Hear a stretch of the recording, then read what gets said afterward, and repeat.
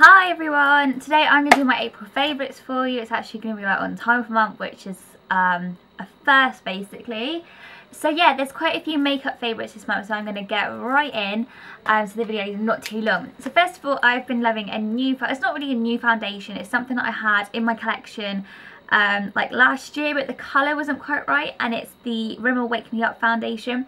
Basically, I recommended this to my sister ages ago, and then she came to visit me and she was wearing it, and I was like, what foundation are you wearing? That's really, really nice. And she spurred me on to go get it because I thought it looked really nice on her. So I went and got a different colour. So I've now got 103, which is True Ivory.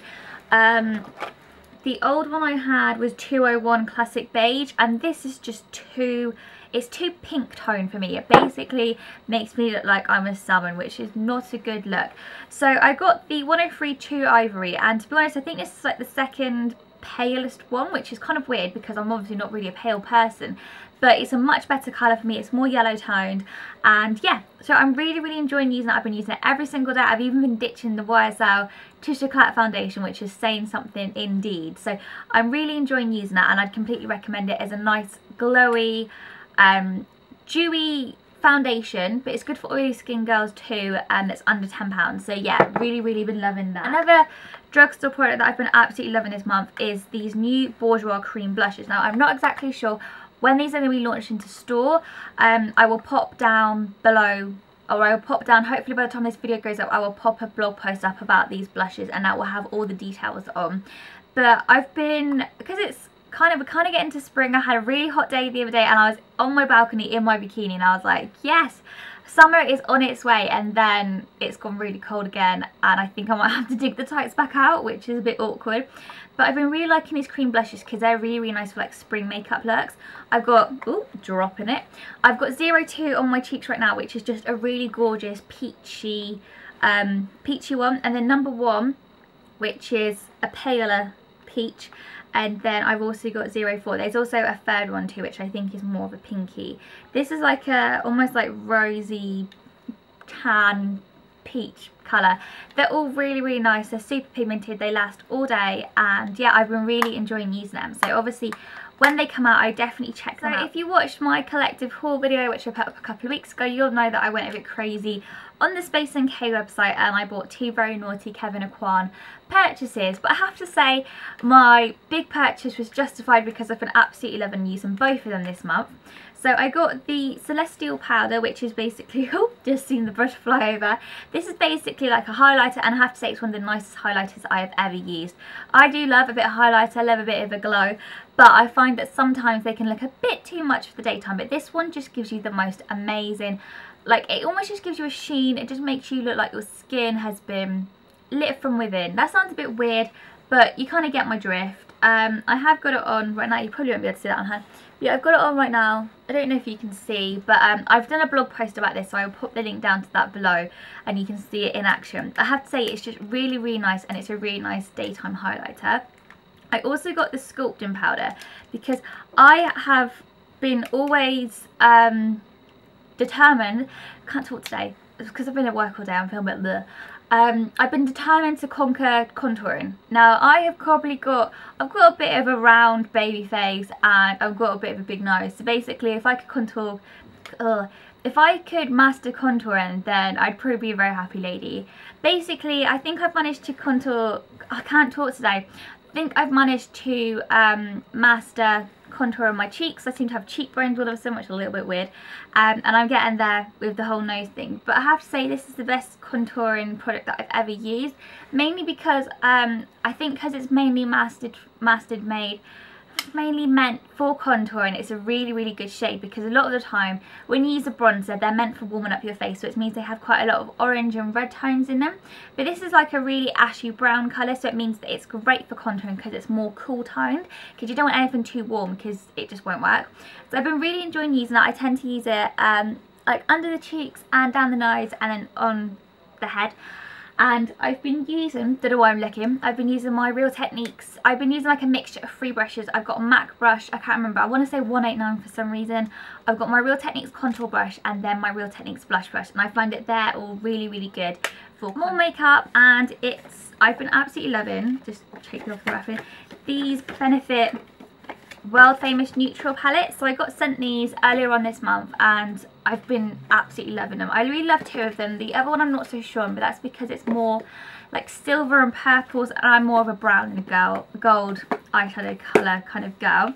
So this is what they look like. I think I might do a makeup tutorial using these because they're just really, really nice palettes. Now basically they come with 2 cream shadows and 4 powder shadows. And I have to say, I've never been a cream eyeshadow girl before, but the cream eyeshadows in these palettes are so nice. I tend to use a mixture of all 4 from the palettes, which isn't great, and I just kind of mix it in. It's just an easy eyeshadow look. It's really great in the morning when you feel a bit sleepy and you haven't got too much time on your hands. If I had to pick my favourite, it would probably be this one here, and this is Most Glamorous Nudes. Does it have? Yeah, it's called the Glamorous Nudes one, so it's the one that looks like this. It's probably my favourite because it's got like a pale gold champagne base colour, and then it's got like a bronzy gold cream shadow. Then it's got Call My Buff, which is a creamy like highlight for your brow bone. It's Complicated, which is almost like a rosy goldy shade. Guilty Pleasure, which is a really gorgeous gold colour, and then Kiss Me I'm Tipsy, which is like a brown but it's got glitter particles in it. But they're really, really nice to use, and I've been absolutely loving using them every single day. I've been using them every single day since I mentioned before, because I saw like a glimpse of sunshine, I've been digging out the spring makeup. So I've been going for a bit of a brighter lipstick, and I've been absolutely loving the YSL, and this is the Rouge Volupte 13 Peach Passion, I think it's called, is the proper name. I bought it last May time, you may remember, and I wore it quite a few times in the summer, and then I found it a bit too summery. But I have to say, now that the warmer weather is on its way, I've been absolutely loving it. I've got it on my lips right now. It's basically like a peachy corally colour. It is quite bright, it's not going to be for everyone, but I think that with my skin tone and because I've been wearing a lot less eye makeup lately, I find that they work really, really well together, and it works really nicely with the peach blushes. They really complement each other. So I've been really loving that. I absolutely love this lipstick because I find that it leaves like a tint on your lips, so it lasts for quite a few hours, which is quite good because like something like this I don't really want to be taking on the shop floor with me at work. So I find that it just gives me a bit of colour on my lips for quite a few hours, which is really, really nice. Moving on to skincare, 2 favourite skincare products this month. They're both from Ren. Surprise, surprise. I basically repurchased the Clarifying Toning Lotion, or otherwise known as the Farty Cleanser, as I think I called it in one of my other videos.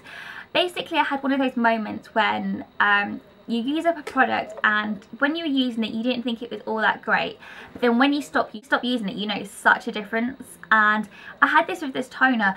I always thought it did an okay job, and I never really realised how clear my skin was when I was using it. And then as soon as I stopped using it, I had a really, really bad breakout. My skin looked really dull, really congested, and I put it down to not using this toner. So I went and got another one, and ever since I started using it again, my skin has cleared up. It's been staying clearer too, and it looks just so much better. So I think, you never know, I may have found my holy grail toner, which is big news, guys. Absolute big news for a beauty blogger to say that.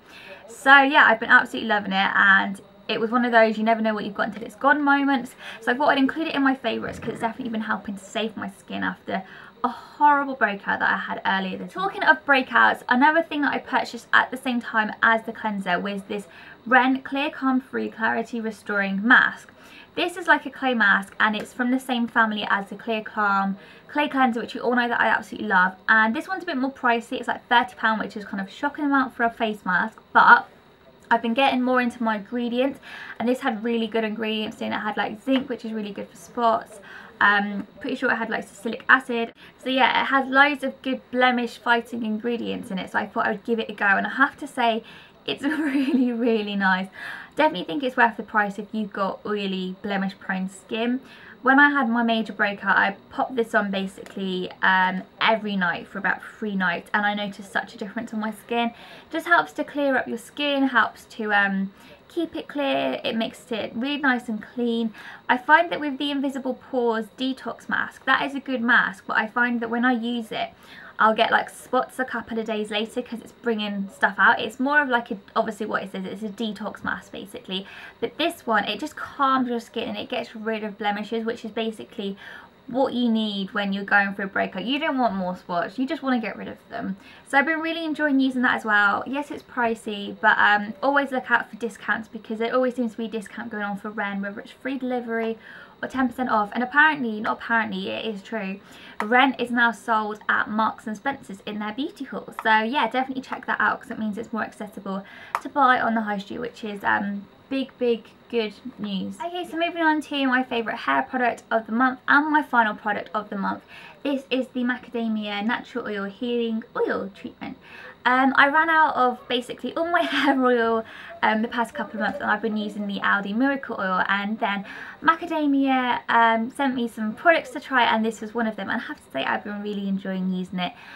I've always wanted to try macadamia oil because I find that it's been quite well typed, and I thought, you know what, I want to try it because I'm a bit of a hair oil obsessive. I love trying different hair oils. So I've been giving it a go and I really like it. It seems to be more thicker than usual like Mythic oil. It's kind of the same thickness as Moroccan oil, and I've only been using it for a few weeks, so I will report back, you know, in a few weeks time. But basically so far my thoughts are, is my hair really shiny, really soft and quite frizz free. So I've been really liking using that, and yeah, I'll keep you updated. I'll be doing a blog post and all that kind of jazz, but I just thought I'd include it in my favourites because I've been enjoying using it and it smells really good. So that was my April favourites. I can't believe that it's May next month, which means I'm moving house next month, which is proper scary. So yes, I hope you're all good. Sorry this video's been really weird. Like, I had a really long day at work and work was super busy. Like, I've never seen work so busy before, like apart from like Christmas. But yeah, it was really busy. I'm really tired, and I thought, you know what, I don't know why, but I just thought I'm going to film a video, and I've still got my jacket on. And I just feel like I'm really awkward in front of the camera, which is like a bit weird. So sorry if this video's been like weird to watch or anything, but yeah, that's just how the cookie crumbles. So yeah, I hope you've all had a good April. I hope you're all looking forward to May. I know I am. It's going to be busy, but I think it's going to be good. It's going to be I don't know. I'm just going to shut up and go. So yeah, I hope you're all good, and I'll see you soon in my next video.